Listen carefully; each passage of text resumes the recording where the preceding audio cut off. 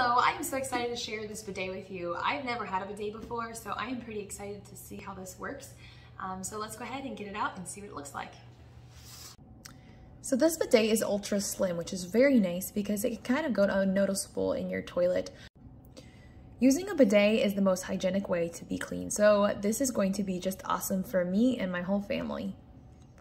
To make sure that there's no bacteria, the bidet has a self-cleaning function before and after each use. The best part about this bidet is that it has full control.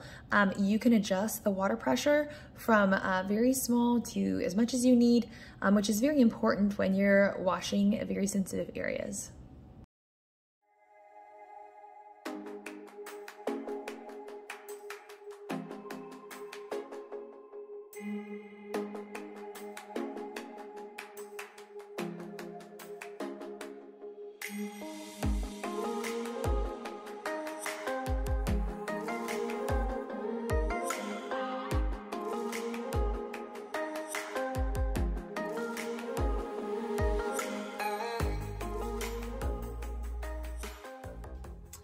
All right, so I have it all installed here. It said it takes about 10 minutes. It took me about 20, I guess, but I'm not really familiar with the functions of the toilet, so it took me a minute to like figure out how everything worked.